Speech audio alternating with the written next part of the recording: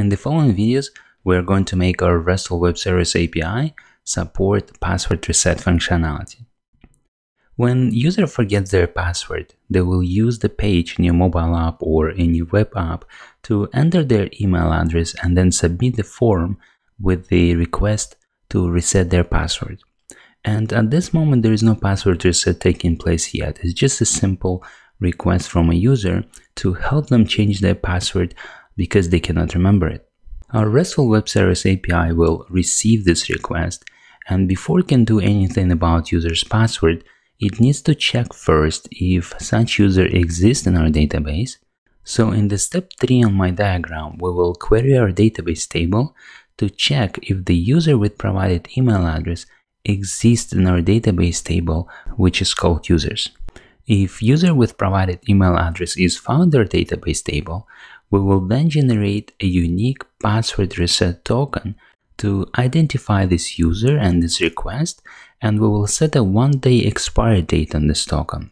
You will learn how to set expiry dates on your token, and if a different value than 1 day works better for your project, then you can easily set a different expiry date.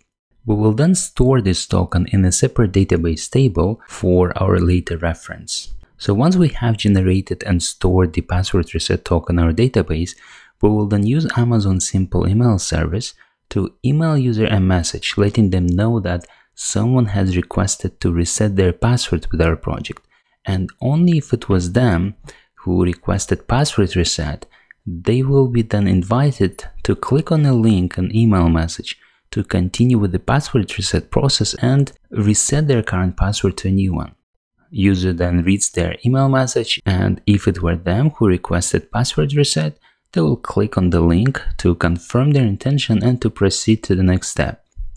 And the click on that link and email message will open a new web page. It will pass on to that web page via a URL query string a request parameter, which is a unique password reset token. This token is very important, and it cannot be empty and it cannot be altered.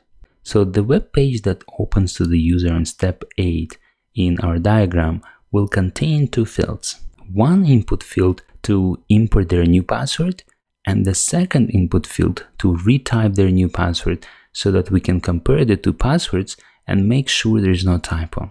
Once user is done typing their password, they will then click on submit button, which will send a password reset token and a new password to our RESTful Web Service endpoint, and we can then validate the password reset token, and if it is valid, we will update user's password in our database. Upon receiving a request to reset user's password on step 10 in our diagram, our web service will then first check if the password reset token has been indeed generated by our API and that it has not expired and that it is still valid. We will then also check if this password reset token is still found in our database and it has not been already used. And if all is good with the password reset token, we will then use Spring Security Library to securely encode user's new password and update their record in our database table with the new password. And once the new password is stored in our database, we will then delete the password reset token from our records so that it cannot be used again. Once the password has been updated and the password reset token deleted from our database, we will respond back to a web page that sent the request with a confirmation message that the password has been reset, or we will respond with an error message that for some reason we could not update user's password. So after learning that their password has been successfully updated, user can then attempt to log into their application with their new password, and it should work. So in the following videos, we are going to use Spring Framework to step-by-step code all of the steps mentioned in this diagram and make our RESTful Web Service API support the password reset functionality. So let's do it.